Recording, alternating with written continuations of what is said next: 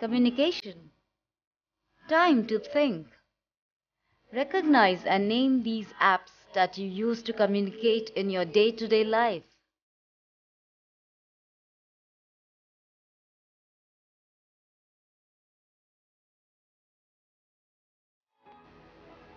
When we talk or write to someone, it is known as communication.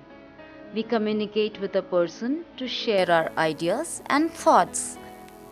There are different ways in which we communicate with each other.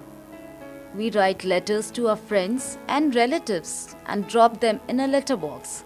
The postman delivers letters at our homes.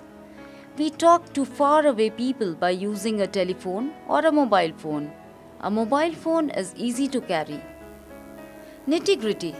We can send messages and pictures through a mobile phone as an SMS or MMS. We get to know a lot of things through television. We listen to the latest songs and news on the radio.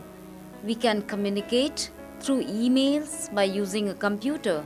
Laptops are light computers. They are easy to carry.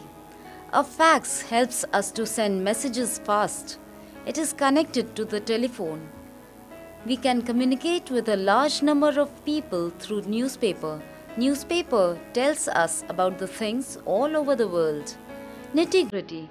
WhatsApp, Facebook, Twitter, and Instagram are the latest means of communication.